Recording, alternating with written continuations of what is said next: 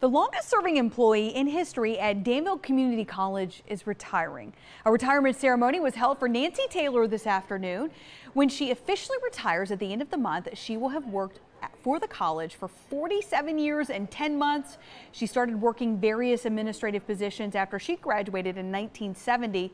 For the last 27 years, she has been a secretary for the Vice President of Finance and Administrative Services. I've enjoyed working here, and it's just been fun coming to work. And I just decided last winter, I said, I think I'm ready to retire and have some time off to my own. She does have a plan. She says she's now making a bucket list, which includes going to the Masters and the Kentucky Derby. So congratulations to her.